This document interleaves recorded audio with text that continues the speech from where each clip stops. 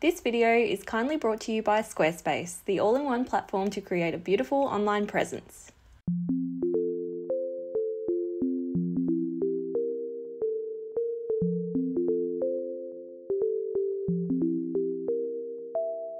Hi, my name's Janelle and welcome back to Rosery Apparel. In today's video, I'm going to be sharing how to make an adorable cord mini skirt.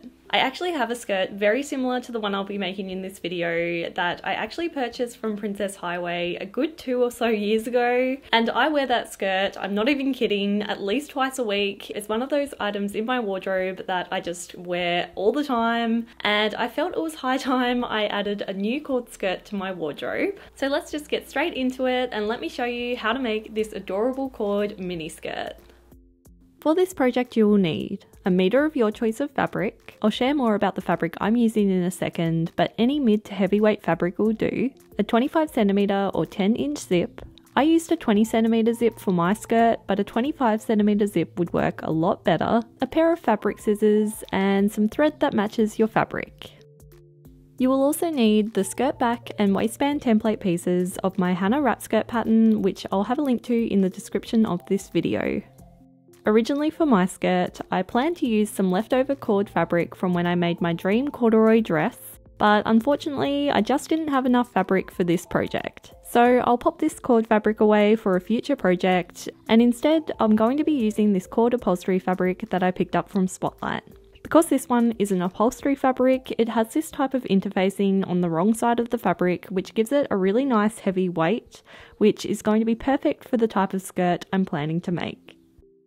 Let's start by cutting out the skirt pieces. Take the skirt back and waistband pieces of the Hannah pattern and cut them out one size larger than you would normally make.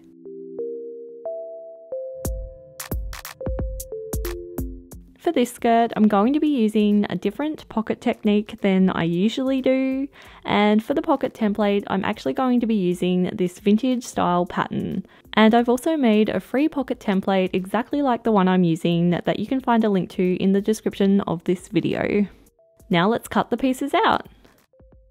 For the skirt back, I cut the template out not on the fold, and for the skirt front, I cut the template out on the fold.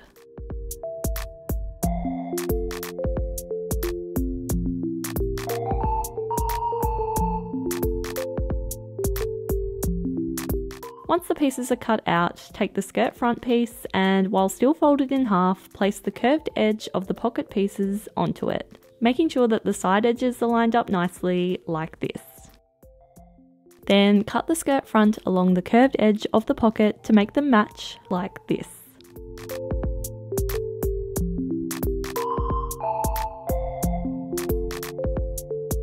And you now have all the pieces ready to make this skirt.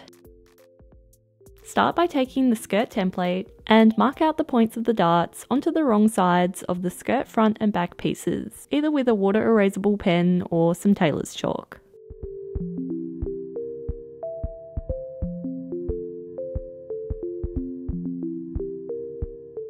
Fold and pin the darts, and then stitch them in place.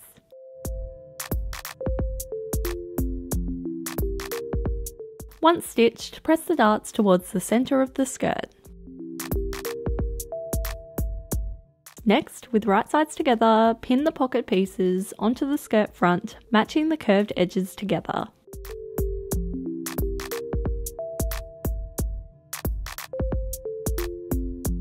Stitch them together along the curved edge like this.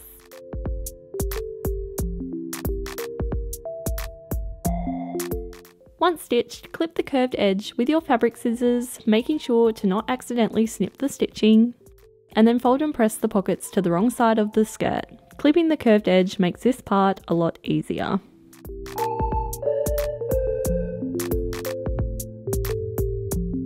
Then top stitch along the curved edge to help keep the pocket in place. Next, with the right sides together, fold the pocket piece in half, matching the bottom straight edge together.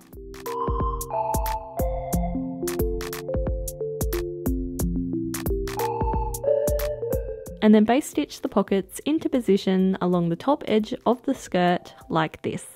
Then stitch the bottom of the pocket closed. Now let's take a quick break to talk about the sponsor of this video.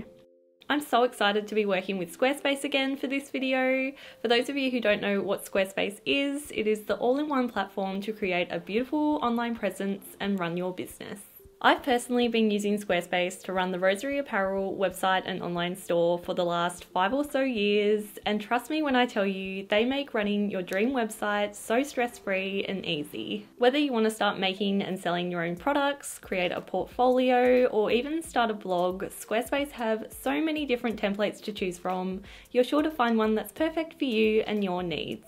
What I really love about Squarespace is you really can customize everything on your website. So even though you start with a template, you can change everything from the fonts and colors to the actual layout of the website itself to be able to create a website that is uniquely yours and unlike any other website out there. So if you'd like to create a beautiful website of your own, then head to squarespace.com for a free trial. And then when you're ready to launch your beautiful new website, head to squarespace.com/roseryapparel for 10% off your first purchase of a website or domain. Thanks Squarespace for sponsoring this video.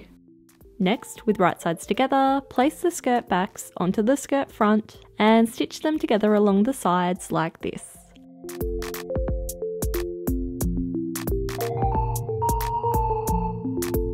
Overlock or zigzag stitch along the raw edge to prevent the fabric from fraying.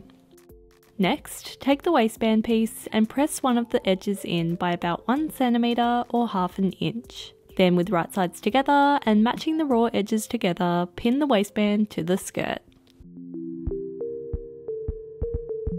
Like me, you will probably have a bit of excess fabric on the waistband, so simply trim the excess away until it's the same size as the skirt, and then stitch the waistband in place.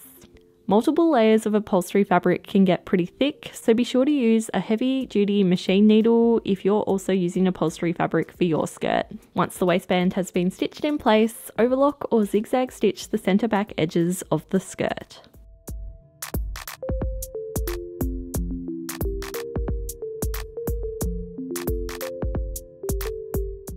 Then with wrong sides together, press the waistband in half, making sure that the folded edge of the waistband covers up the seam on the inside of the skirt.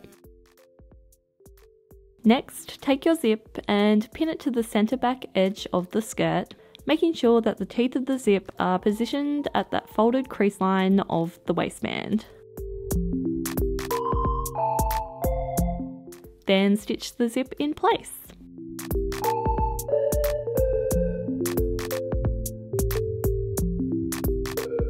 Then just simply repeat this for the other side of the zip.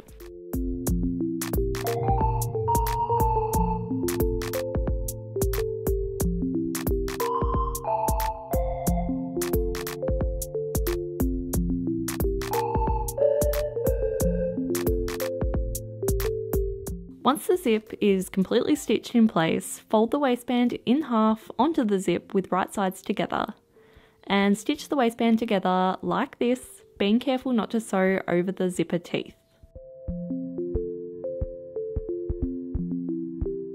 Then trim away the excess zip and fold the waistband right side out so that your zip is now nicely enclosed into the waistband. Then repeat this for the other side of the zip. Then stitch the remaining skirt backs together. Pin the waistband to the inside of the skirt, and then hand stitch it in place, again making sure that the waistband encloses the seam on the inside of the skirt.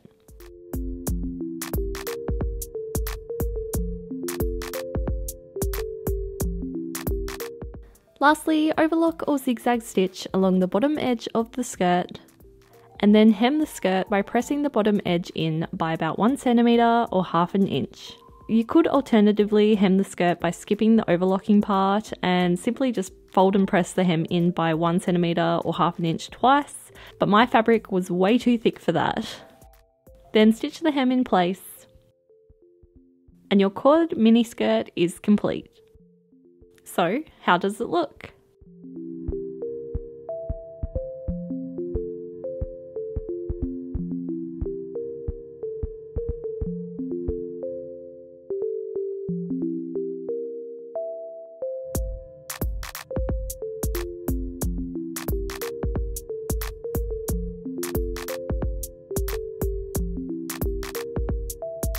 So I hope you enjoyed this video, and if you do have a go at making a skirt like this one for yourself, then I would love to see it. So be sure to tag me at Rosery Apparel when you share your photos on Instagram. And if you did enjoy the video, it would mean a lot to me if you could give it a like and subscribe to this channel for more sewing type videos like this one. Have a lovely day and thanks for watching.